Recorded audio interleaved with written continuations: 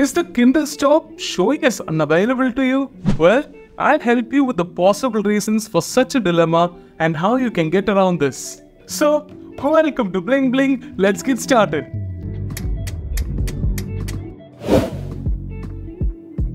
If you're using an older gen Kindle device, then chances are that Amazon has already dropped support for your device. This unfortunately includes the Kindle Store access as well.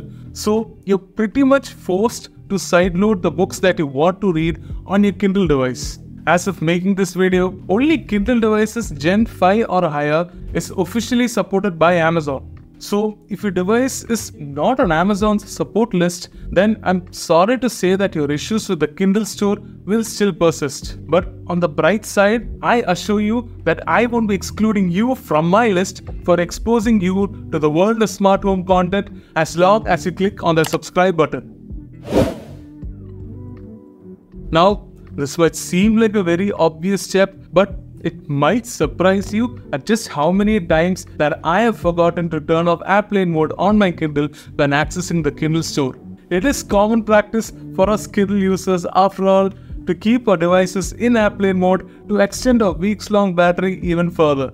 So, if you still have your airplane mode turned on, do make sure to toggle it off by swiping down on the Kindle from the top of the screen to access the quick setting tiles and toggle the airplane icon off. Now that you've toggled your airplane mode off, it's time to check whether you can connect to your Wi-Fi network.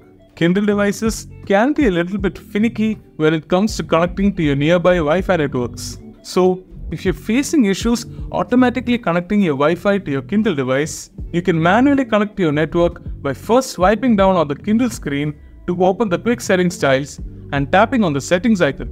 Then tap on wireless and select Wi-Fi networks to select and pair with your home Wi-Fi.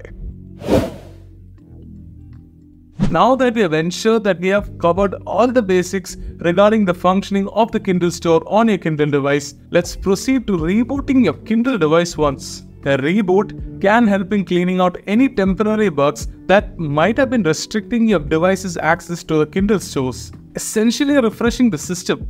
You can reboot the device by long pressing the power button till the power menu pops up. An alternative method is by going into the settings of your Kindle, then tap on restart to initiate the reboot process. If the steps that I've mentioned so far have unfortunately not helped you in overturning your situation with your Kindle Store, then you might have to perform a factory reset on your Kindle.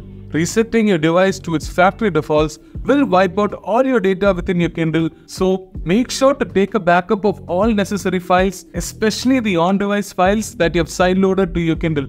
The books that you have previously purchased from your Kindle Store should be safe in the Kindle Cloud, so logging in back with the same Amazon account after your factory reset should let you gain access to those books. To perform a factory reset on your Kindle, go to the settings page and tap on device options. Right below the restart button, you should find the reset button. Tap on it and confirm your decision to begin the reset process. And that's pretty much all you need to know in order to understand the reasoning behind your Kindle Store not being available and the possible fixes that you can implement in order to fix the issue.